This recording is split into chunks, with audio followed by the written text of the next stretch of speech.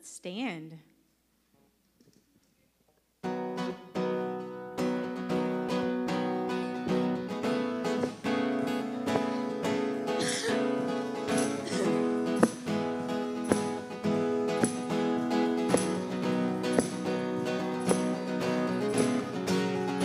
I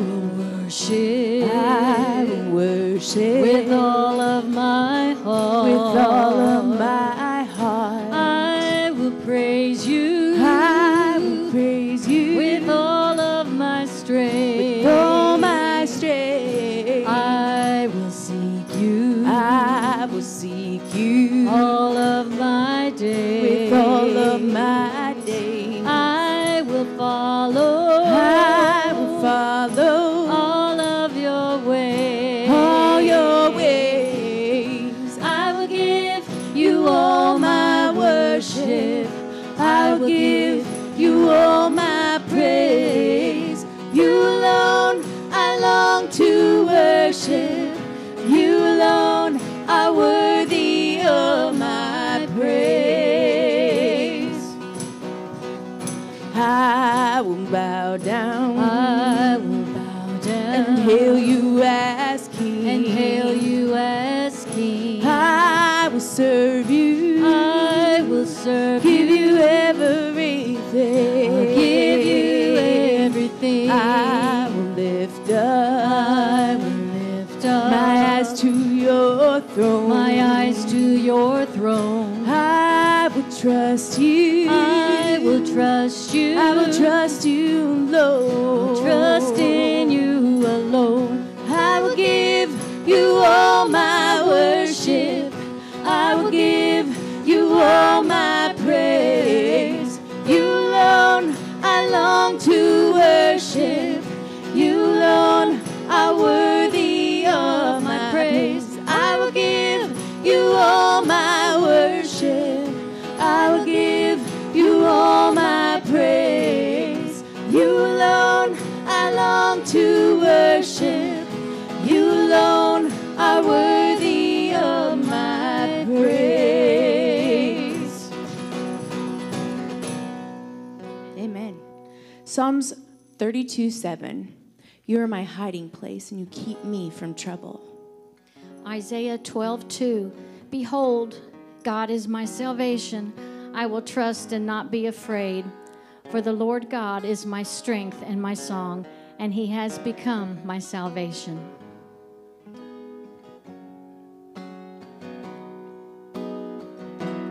You unravel me with a melody. You surround me with a song of deliverance from my enemies, till all my fears are gone. I'm no longer a slave to fear. I am a child of God. I'm no longer a slave to fear. I am a child of God. From my mother's womb, you have chosen me. Your love has called my name. I've been born again to your family. Your blood flows through my veins. I'm no longer a slave to fear. I am a child of God. I'm no longer a slave to fear. I am a child of God.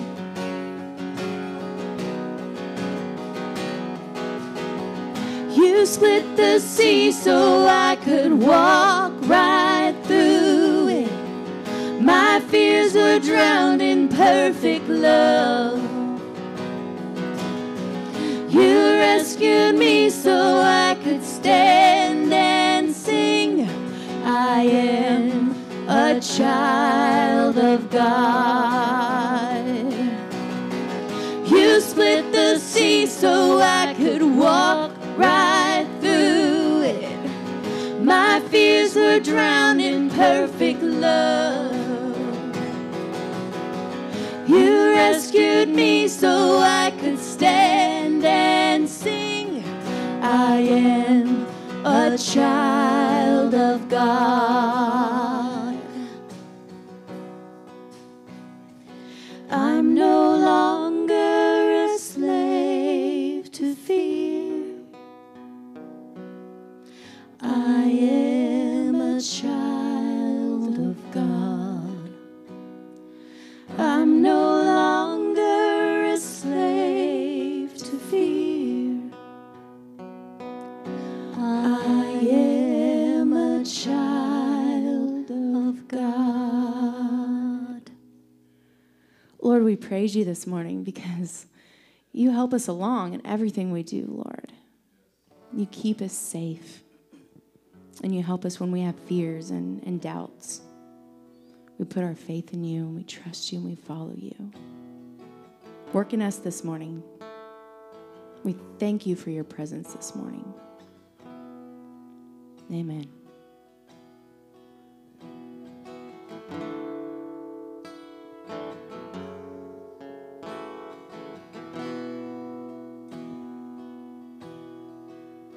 You give life, you are love, you bring light to the darkness, you give hope, you restore every heart that is broken. Great are you, Lord. It's your breath in our lungs, so we pour out our praise. We pour out our praise. It's your breath in our lungs, so we pour out our praise to you only. Great are you, Lord. You give life, you are love, you bring light to the darkness, you give hope, you restore every heart that is broken. Great are you, Lord. It's your breath in our lungs, so we pour out our praise. We pour out our praise. It's your breath in our lungs, so we pour out our praise to you only. It's your breath in our lungs, so we pour out our praise. We pour out our praise. It's your breath in our lungs, so we pour out our praise to you only.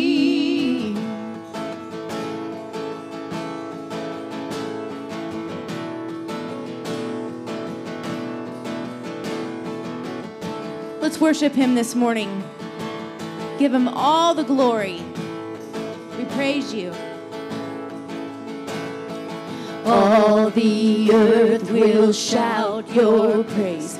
Our hearts will cry. These bones will sing. Great are you, Lord. Lift your voices. All the earth will shout your praise. Our hearts will cry. These bones will sing. Great are you,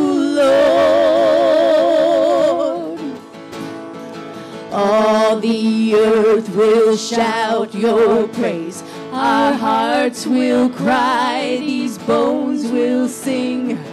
Great are you, Lord. It's your breath in our lungs, so we pour out our praise. We pour out our praise. It's your breath in our lungs, so we pour out our praise to you only. It's your breath in our lungs, so we pour out our praise. We pour out our praise. It's your breath in our lungs, so we pour out our praise to you only. Great are you, Lord.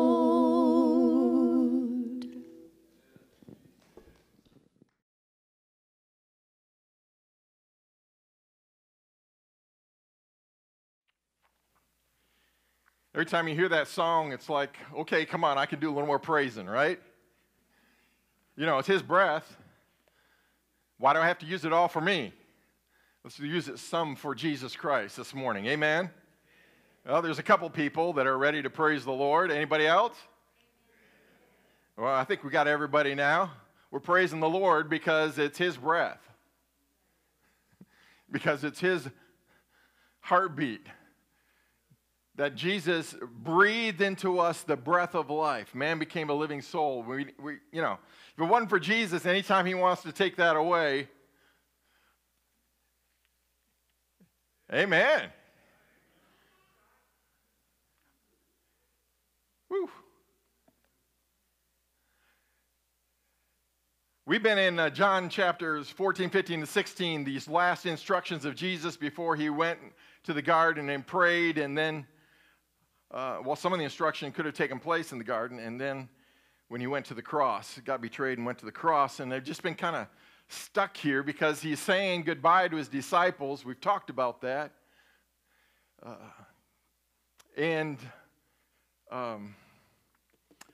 gave good instruction as to what he was doing as he was saying goodbye. And here he shares something very special in this passage in John chapter 15, verses 9 to 17 that I wanted to share with you today. And I keep thinking, well, we'll move on from this, but, you know, we're not. And I'm so glad to have you guys here today. I mean, it looks like we got a group here today. And I appreciate that. Glad you're here and worshiping the Lord. And sometimes we've been up and down, and that's okay. Again, if you're sick, don't come. We really don't want to spread stuff. So everybody's doing their best, but we do want to worship the Lord. We do want to worship the Lord. All right, let's stand together as we look at John 15, 9 through 17. Jesus' words again. These are his words. These chapters are just full of his words, teaching his disciples as he is leaving.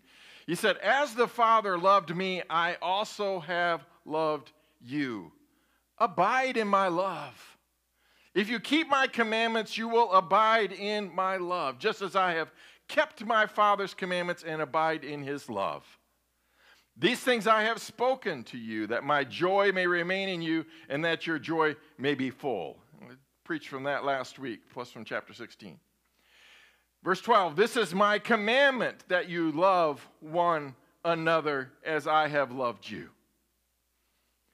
Greater love has no one than this, than to lay down one's life for his friends. You are my friends." Think of that. You are my friends if you do what I command you. No longer do I call you servants, for a servant does not know what his master is doing, but I have called you friends. For all things that I heard from my Father I have made known to you. You did not choose me, But I chose you and appointed you that you should go and bear fruit, and that your fruit should remain, that whatever you ask the Father in my name, he may give you. These things I command you, that you love one another. Lord, bless his word. No, Lord, we thank you for these words of Jesus. I pray that you will again speak to our hearts as disciples of Christ and followers. If there's truths here that stick to us, may you encourage us with this legacy of friendship. In Jesus' name we pray. Amen. You may be seated. You can turn to your neighbor and say, are you a friend of Jesus? And what does your neighbor do? Okay, well, good. As Jesus is saying goodbye to his disciples, he shared something really special. He called these disciples his friends. He said in verse 14, you are my friends. In verse 15, I have called you friends. Now, over the last few years, I have been often impressed to speak on the responsibility that we have to have a real relationship with Jesus. It's probably been 10 years that this has been a kind of a theme running through a lot of my messages, because to me, there's a difference between a relationship and a real relationship. There's a difference between knowing God exists and something else and having a friendship or relationship with him, right? And a lot of people know about God maybe or know about Jesus, but do they really have a relationship with him? One that is active. I think a lot of the problems is relationships come and go so quickly these days. They just do. And so we struggle with understanding what a real relationship with Jesus would look like. And here, Jesus is emphasizing this teaching with a special emphasis on friendship. Do you recognize the significance of the word friends? Like I said, we kind of struggle with that. Have you ever had a real friend? I mean, someone who listens to your problems and doesn't share. You know, someone who knows the details of your life. Someone who shares with you their life, their heart, their issues as well. And you know at a moment's notice, you can call them. And they will stop and listen if they possibly can. And give you the time. Now, can you take that kind of friendship and imagine that friend now has been replaced by Jesus Christ? Is there such a thing as a friend relationship that Jesus can have with us similar to that best friend? I believe there is. What a concept we should have, that God actually wants to be your friend. It just kind of stuck out to me this week. More than a friend request. It'd be kind of neat if it could do that. I think up in the teen room there's a friend request thing on Facebook thing on the wall up there, and I read it one time. You know, he's given all the little details on his life like the friend request would have and whatever, in case you were interested. But more than that, God wants to be not just something out there, some information available that you can snoop and kind of look and see if there's a picture of the Holy Spirit up there or what a mansion in heaven might look like or whatever. You know, no. A friend who really wants to be a part of. By the way, if we did a friend request and so Jesus accepted and then he looked at your Facebook, what would he see? By the way, he does look. Just a thought. So God wants more than just a friend. He wants to be personally involved in the details of your life. Just like that person you can call and tell them all kind of problems. My mother-in-law gave me a bad lashing this week. and they'll take it in and let you unload, and then they'll say it's okay. I'll pray with you about that, or whatever the case may be. But I mean, that kind of friendship where you're personally involved in the details. Jesus wants to be involved. That is a big deal, a huge deal. We used to sing a chorus, a song, who am I that you are mindful of me, that you hear me when I call? Is it true that you are thinking of me, how you love me? It's amazing, I am a friend of God. You ever heard that song? I'm a friend of God, I'm a friend of God, you call me friend. And it just goes on. I mean, just to think about that. I and God are friends. What does it mean for Jesus to leave us a legacy of friendship? Well, the first thing that just surrounds this is a shared love. In verses 9 and 10, he said, as the Father loved me, I also have loved you. Abide in my love. If you keep my commandments, you will abide in my love, just as I've kept my Father's commandments and abide in his love. Verse 12, this is my commandment, that you love one another as I have loved you. Greater love has no one than this, than to lay down your life for your friends. Verse 17, these things I command you, that you love one another. I mean, shared love, agape love, is the stuff of real friendship. It says, I care so much about you that I will do whatever it takes to keep our relationship going. Jesus even gave his life so that we could have this friendship with him.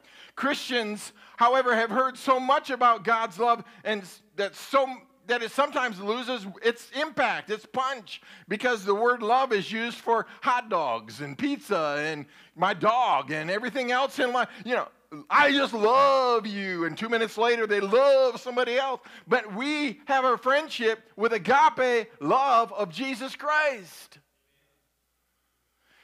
It's not just, I care about you to see what you can give me in a relationship. It is, I love you so much, I already went ahead and died for you before you were even born. I love you so much. You'll never find a love like Jesus. You will never find a love.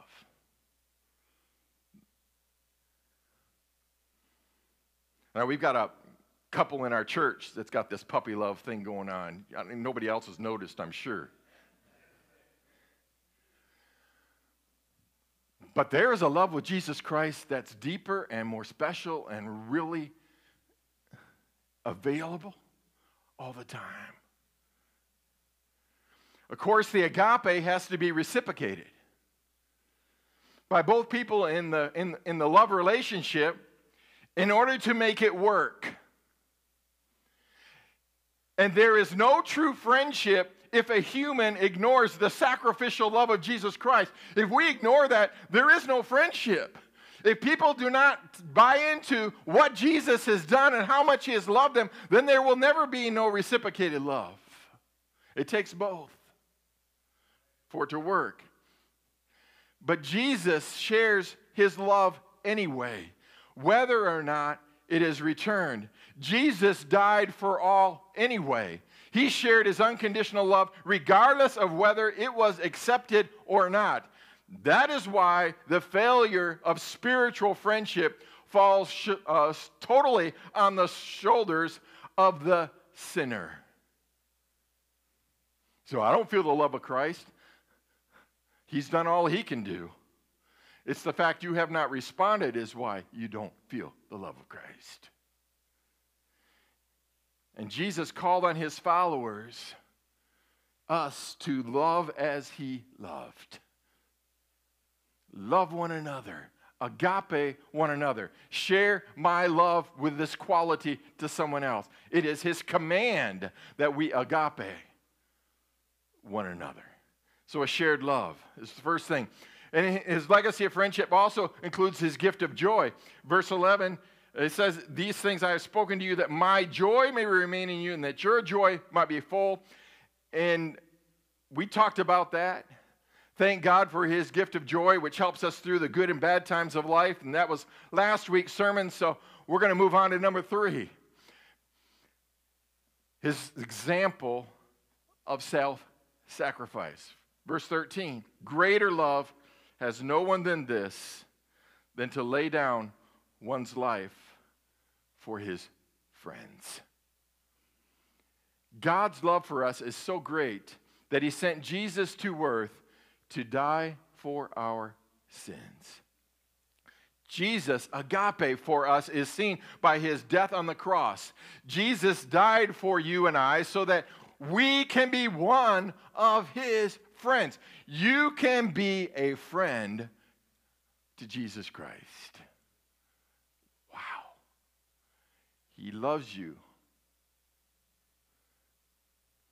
And our love for Jesus can also mean that we might be asked to give our lives for Jesus. Greater love is no one than this, than to lay down his life for his friends. You are my friends, he said. So, there may be that time, and many Christians over the years have paid the ultimate price for their friendship and commitment to Christ. They value their relationship with Jesus more than life itself, and it's still going on today. Thousands of Christians die every year because they are Christians. It may come to America someday. It may be here sooner than we realize, but it's sure happening around the world. How many soldiers, how many first responders have given their lives for others? We have Veterans Day. We have Memorial Day. We have things to remind us of those who have given their lives the ultimate sacrifice because they had friends that they thought it was worth laying down their life for. Thank the Lord for them.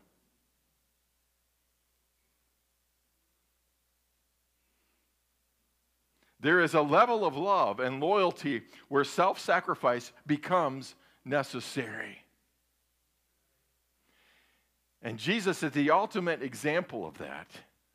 He is the example of self-sacrifice because he came to a world that many did not receive him. But he still died anyway. The fourth thing is our obedience.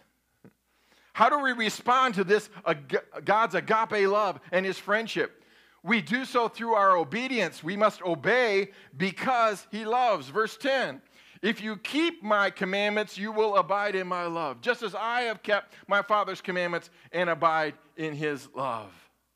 And then verse 14, you are my friends if you do what I command you. Now, many people struggle with the concept of obedience today. But just think about this, because there's a big law and order debate going on. In order for a society to function at all, there's going to have to be rules. Sorry. I know we want a whole life without rules, that I can do whatever I want. My dad used to say you can swing your fist as much as you want and have all the fun you want, but when it comes in contact with my nose, right?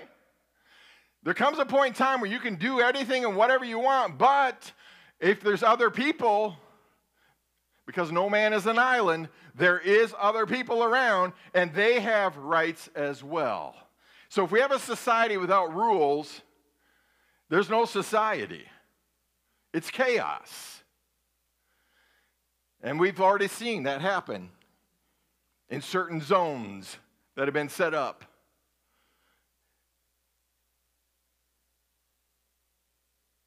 So if you're going to have rules in a society, then there must be consequences for those who break the rules, or the rules are meaningless. What's the use of saying you shall not steal if when people go and steal, there's no consequence? Well, that just tells them steal some more. If we're just letting people back out who bash in windows and steal and loot and don't do anything about it, then what is the consequence? Why should they stop? That's good preaching.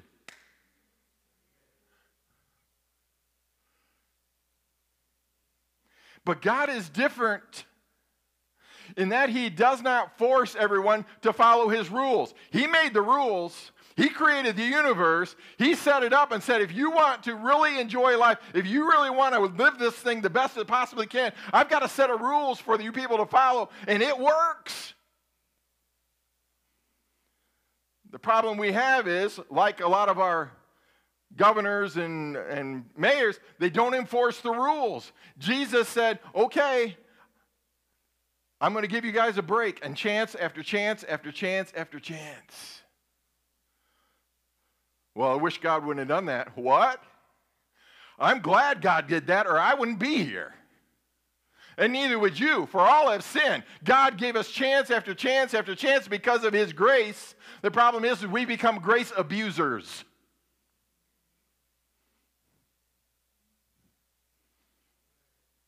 We have a society that's a grace abuser. We have Christians that become grace abusers. Well, I can just go ahead and sin because God's going to forgive me. Well, that's a dangerous way to live. See, God hasn't forced everyone to follow his rules. Instead, he allows us to run our own lives as we wish, but he keeps calling from the cross, and he's saying, follow me. Do it my way. Obey my rules. Obey my commands. And Jesus said, if you're going to be my friends, you've got to obey my commands. We don't earn God's friendship because we are obedient, however.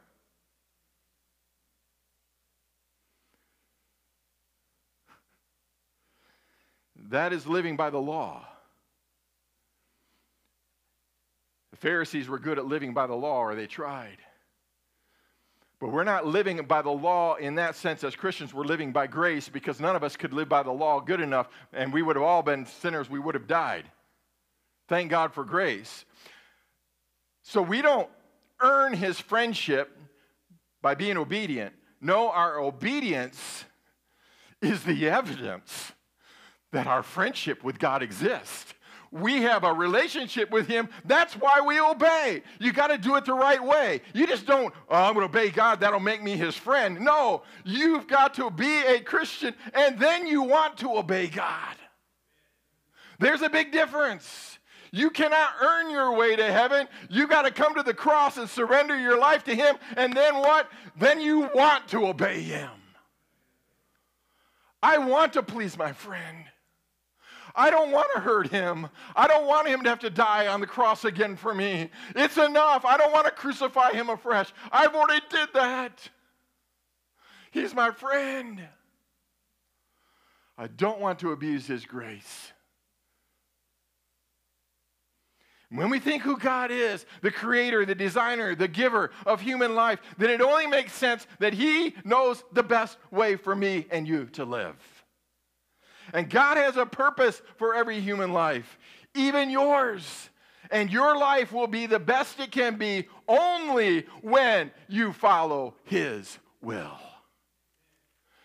And so many people are missing it. Well, I become a Christian and I'm going to do whatever I want. No, that's not the best way to live. The best way to live is to find out what God's will and plan is for your life and jump in it and give him everything you can in obedience to his will for your life. That is the best way to live. It'll save you from a whole lot of heartache, a whole lot of wrong turns, a whole lot of bad habits.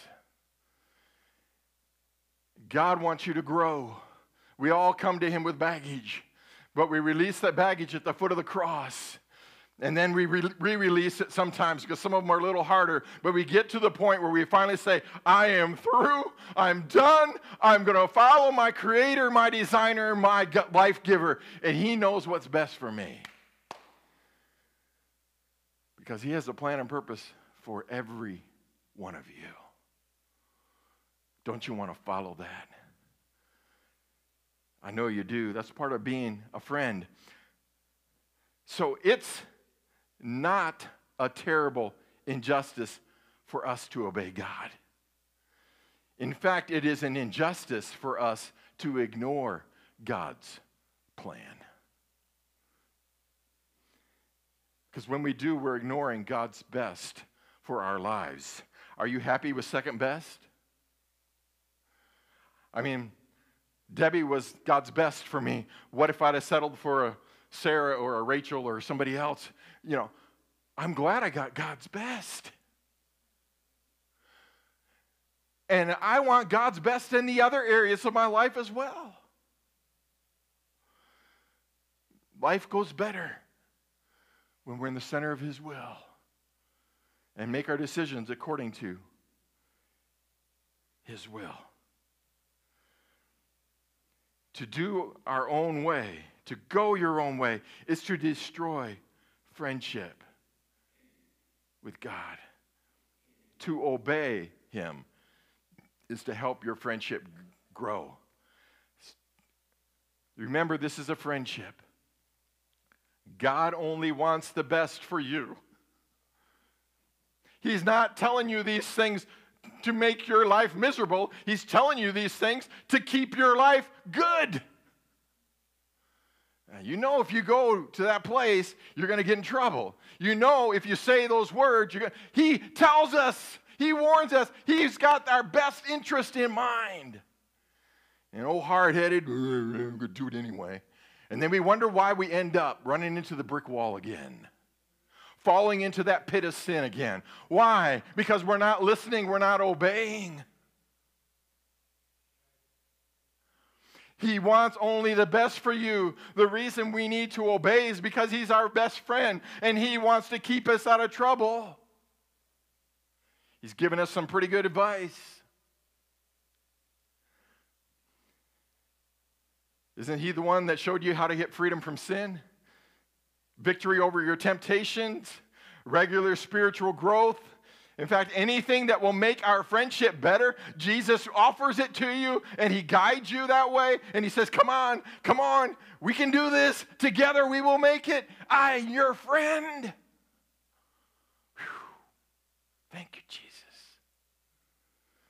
Which leads directly to the next point, number 5, an understanding of God's will. Verse 15, no longer do I call you servants or slaves. Doulos is the actual. For a servant does not know what his master is doing, but I have called you friends. For all things that I heard from my Father, I have made known to you. Now you got to get this. This is a powerful verse. God, as king, could force humans to do His will. We could all be slaves. You come to the cross, ask Jesus in your heart, and then you just march out and do whatever He tells you to do the rest of your life. He could have done that. We could be spiritual slaves because, as He said, servants obey the commands of the king or the master without usually knowing the reasons behind why they do what they do. I mean, He just says, just like the army, the sergeant says go, and they go. They follow him into battle. Take that hill. The lieutenant says, take that hill. And the sergeant finds a way. You two guys go over this, or you guys go this way. And He could have done that. But God didn't want us to be just slaves. He wanted us to be His friends, not servants. So Jesus began to share with His followers, this is what the Father's plan is. Before the foundation of the world, God sent forth His Son, made under woman, made under the law, to redeem us. I mean, He begins to share. What's He doing for 3 chapters here? I'm going to leave you. I'm saying goodbye. And yet, I want you to know this is what's going to happen. He shares with His people His plan. There is no doubt that most of us know what is going on. How many have heard about the second coming of Jesus? How many have heard about Jesus dying on the cross? How many have heard about His resurrection? How many have heard about His ascension? We know the plan.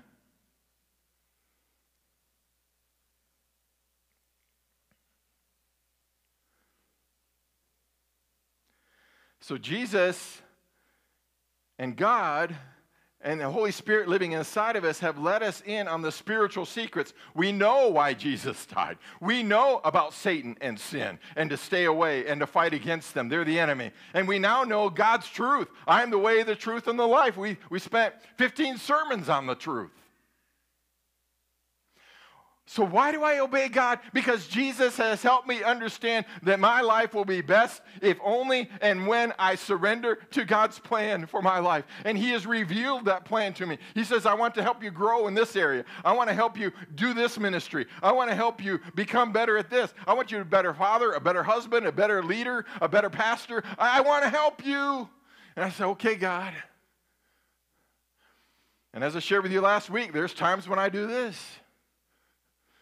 But He keeps coming along saying, come on. Right? Because He has a plan. And He has shared it.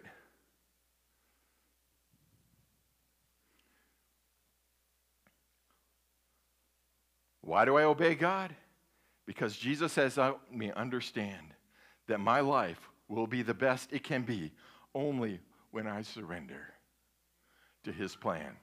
Why do I obey God? Because Jesus is my best friend, and He is sharing with me the secrets to spiritual living. In this sinful world, there's a way in which we can live, where we can be in the world, but not of the world. And Jesus shares that with us because we're His friends. This isn't a secret society where we don't know what's going on. This is an open book society, where Jesus has shared, and God the Father has shared, and the Holy Spirit is sharing what the plan is. Which leads us to the sixth one, a call to fruitful service. Verse 16, you did not choose me, but I chose you and appointed you that you should go and bear much fruit, and that your fruit should remain.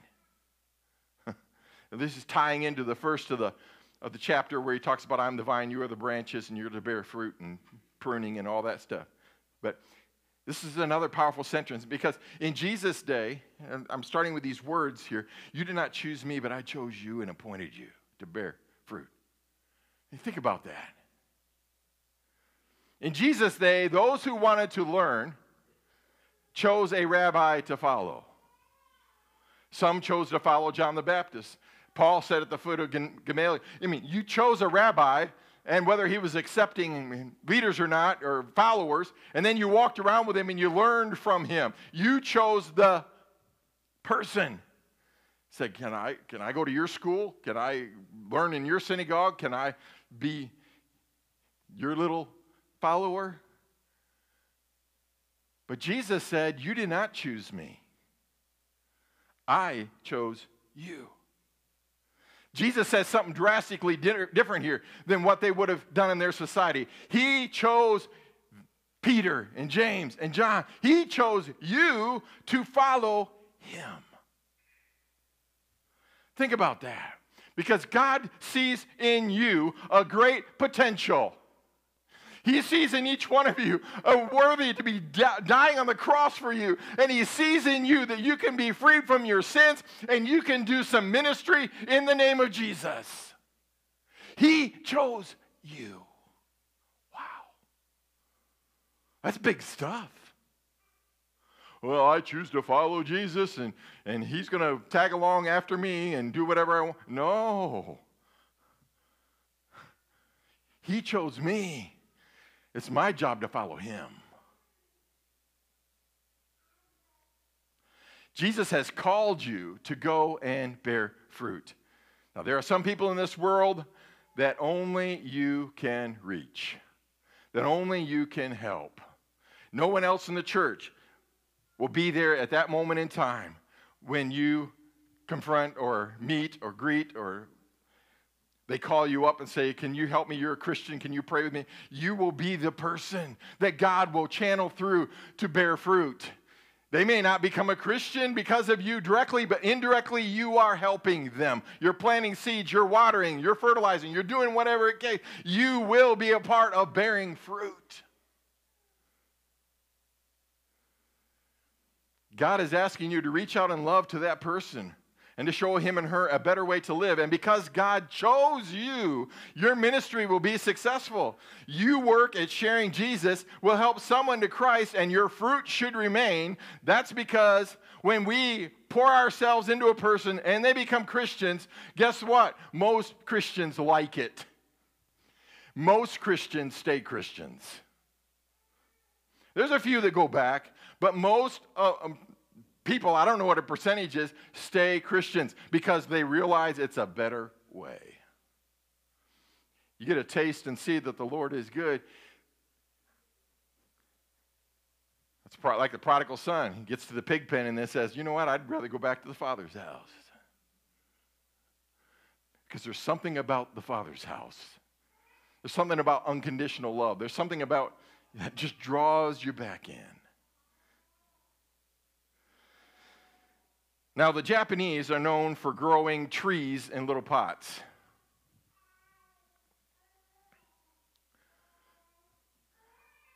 I mean, some of these trees, if they would have been planted outside, would have, right? But they put them in these little pots so there's nowhere for the roots to go. They don't fertilize them. They withhold water from them sometimes. And any little bud that comes, they go, right? They keep it miniature. They take great pains to keep the trees starved and stunted. They clip off the tender buds. Fertilizers withheld. The tree that could grow and should and produce remains a dwarf, some of them for hundreds of years. And they got this huge tree that could be in a little pot inside their house. Jackie recently gave Debbie a grapefruit tree in a cup about this size. And I'm like, what good's a grapefruit tree if it's growing in your house? It's like plant a strawberry plant in your house. And, oh, I got 3 strawberries this year. Woohoo! But people do that, and it's okay. The tree that should grow and produce remains a dwarf. And ladies and gentlemen, that is not God's plan. That's not how he wants your life to.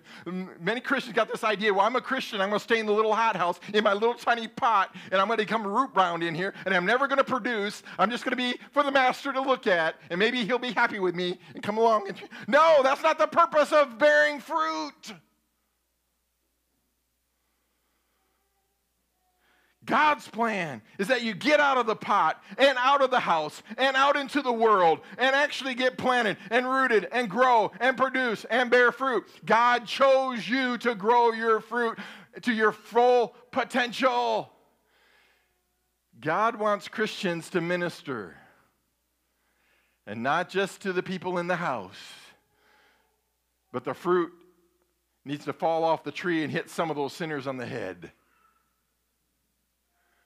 And they need to go, wow, that's good stuff. They need to get a good ripe one. I mean, one that hits them and goes squirt, and the juice just gets all over them. They need to come in contact with you and just get God's love squirted everywhere. Amen. People say, what happened to you? You look like you had a big old stain. Well, I ran into this Christian, and he squished stuff all over me. And now I just kind of look like this until I decide to come to Jesus and get my life squared away. Amen. Right? God chose you to grow. Get out of the little pot and out of the house. Get out there. Grow and produce. One of the blessings of being Jesus' friend is connecting with other people who then become friends with Jesus, and then you even have more friends. Number 7, another blessing of our friendship with Jesus is answered prayers. Jesus finished with the promise in verse 16 that whatever you ask the Father in my name, he may give. He may give you. Prayer, of course, you know this, is communicating with our friend. You may see it as communicating with this austere individual sitting on a throne somewhere, and it is, but it goes through Jesus, who is here. He's the intercessor. He's the advocate that sits at the right hand of the Father. He is the Parakletos. He is the helper. He helps us with this. And the Holy Spirit as well.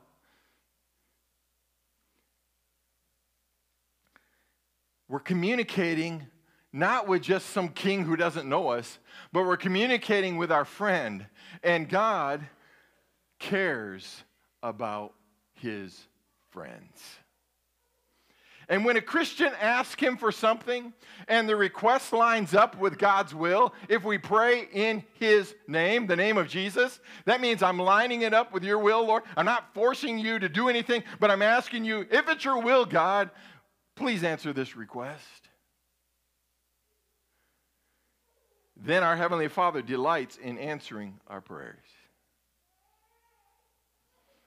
As the songwriter said, what a friend we have in Jesus, all our sins and griefs to bear. What a privilege to carry everything to God in prayer. Right? Yeah. And then there's another verse that says, can we find a friend so faithful who will all our sorrows share? Jesus knows my every weakness. Jesus knows my every weakness. Take it to the Lord in prayer. We got a friend who's not sitting up there and saying, oh, bad prayer. He loves you. And he cares about your request and your needs. So this passage has a tremendous message. God wants to be your friend. He died to be your friend. Greater love has no one than this, to lay down his life for his friends. Jesus wants to be intimately involved in the details of your life, and God has done everything he could in his power to make our friendship work. Have you accepted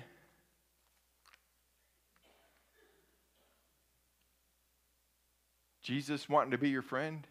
His friend request to you? Most of you would have to say yes. Then the second question is, don't you want every other person in your life to experience this kind of friendship with God? And you say yes. So I guess it's time to hop out of our little pot,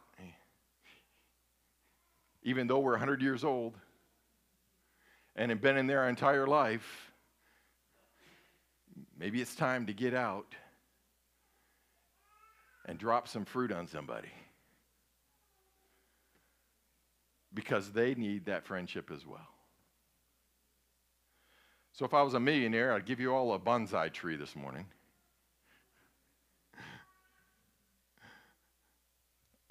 Or if I was Jackie, I'd give you a grapefruit tree. And then tell you, take it out and plant it and let it grow for Jesus. What a friend we have in Jesus. I am a friend of God. He calls me friend. So this morning, as we have family altar time, come and talk to your friend. Why not? He'll hear and understand and respond better than any other person in your life. He's really good at keeping secrets. And he already knows what your problems are. And he's probably laid someone on your heart that you need to befriend for Jesus. These are all good things to pray about. So as the praise team comes, Let's pause a moment, prepare our hearts. Lord, as we move to family altar time, we're just asking you to be the friend of sinners, because you're already also the friend of Christians. But we pray that both will take place now. In these next few moments, may our friendship with you get stronger. May we get closer. And Lord, may we grow. And we love you in Jesus' name. Amen. Let's stand together and mind the Lord.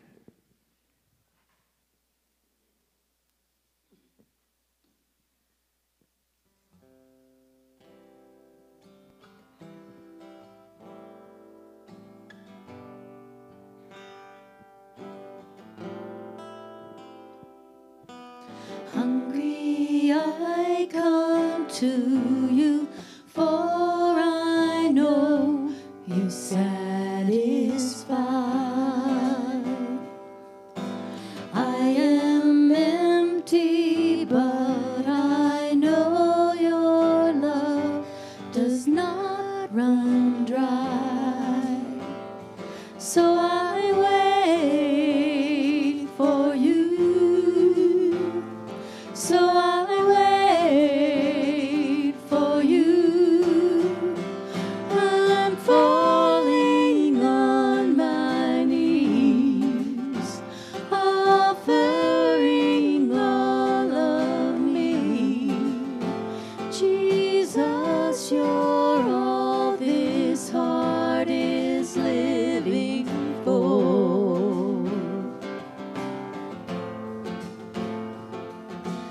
Broken I come to you, for your arms are open wide. I am weary, but I know your touch restores my life. So I wait for you. So I wait for you.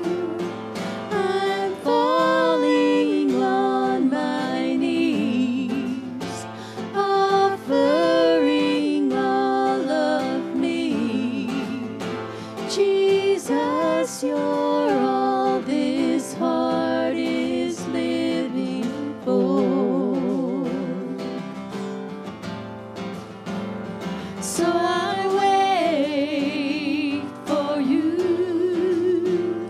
So I wait for you. So I wait for you. So I wait for you.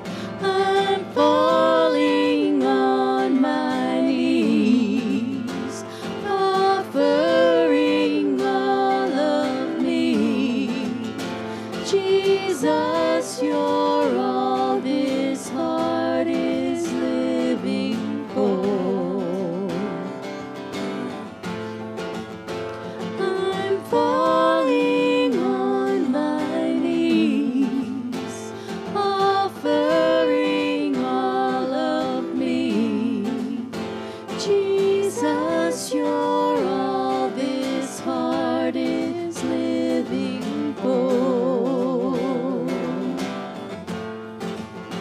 Jesus, you're all this heart is living for. Hungry I come to you, for I know you satisfy.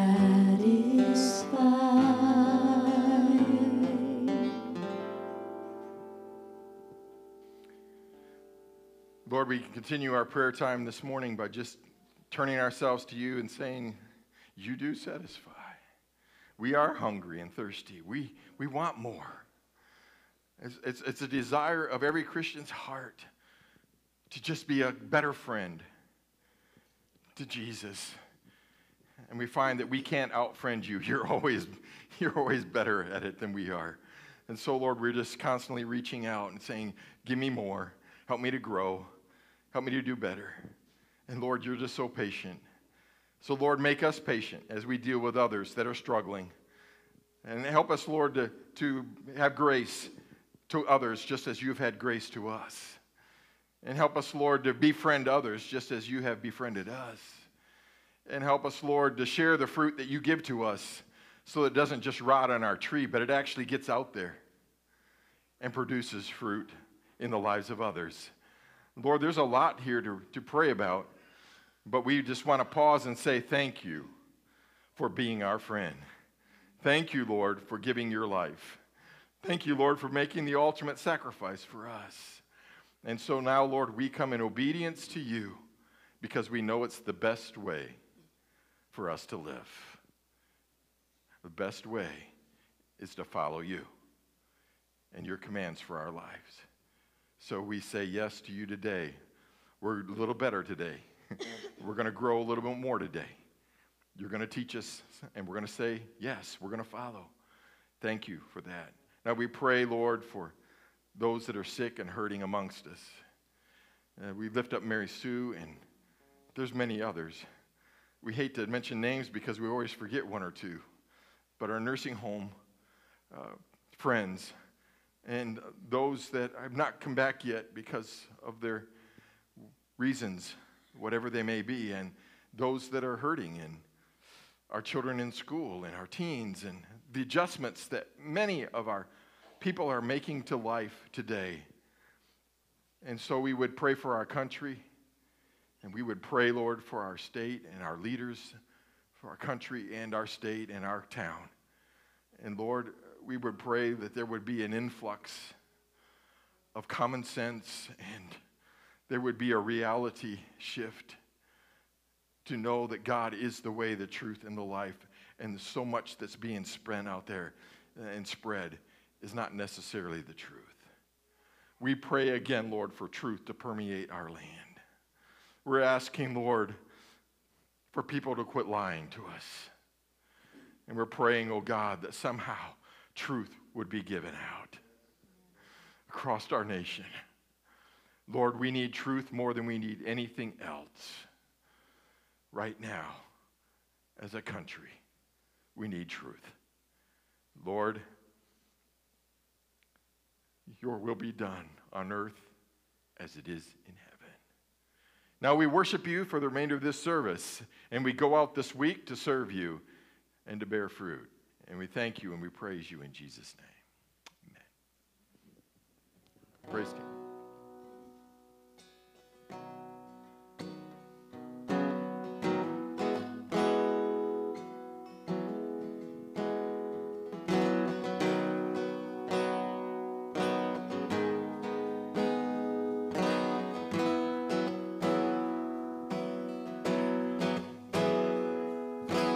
You stood before creation,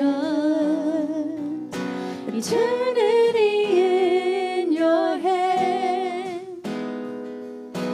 You spoke the earth into motion, my soul now to stand. You stood before my failure, for my shame, my sin weighed upon your shoulders, my soul now to stand. So what can I say? What can I do but offer this heart of God completely to you? So I walk upon salvation, your spirit alive in me, my life to declare your promise, my soul now to stand. So what can I say? And what can I do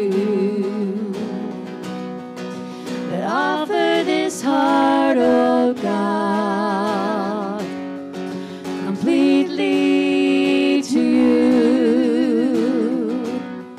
So what can I say? What can I do but offer this heart, oh God, completely to you.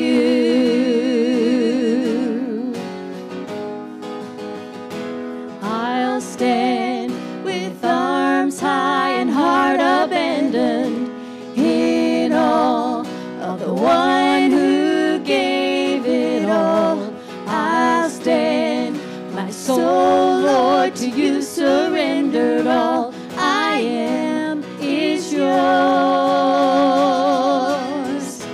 I'll stand with arms high and heart abandoned in awe of the one who gave it all. I'll stand, my soul, Lord, to you surrendered all. I am is yours. I'll stand with arms high and heart abandoned in awe of the one who gave it all. I'll stand, my soul, Lord, to you surrendered all. I am is yours.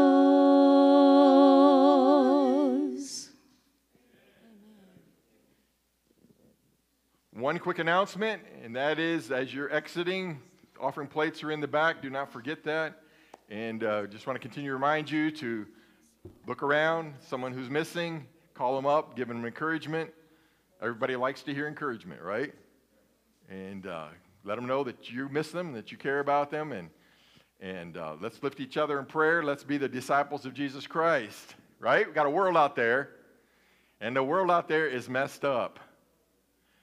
But we have the answer. His name is Jesus. Let's worship one more song.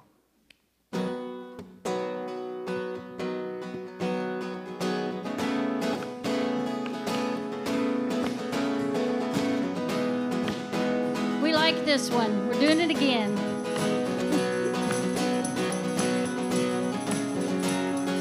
I will worship. I will worship with all of my heart. With all of my heart. I will praise you. I will praise you with all of my strength. All my strength. I will seek you. I will seek you all of my days. All of my days. And I will follow.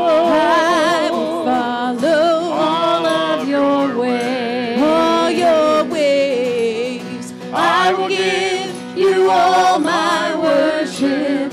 I will give you all my praise. You alone I long to worship. You alone are worthy of my praise. I will bow down. I will bow down and hail you as King. And hail you as King. I will serve you. I will serve you. I'll give you everything. Give you everything. I will lift up. I will lift up my eyes to your throne. My eyes to your throne. I will trust you. I will trust you. I'll trust you alone. Trust in you alone. I will give you all my worship. I will give you all my praise. You alone I long to worship. You alone are worthy of my praise. I will give you all my worship. I will give you all my praise. You alone I long to worship. You alone are worthy of my praise.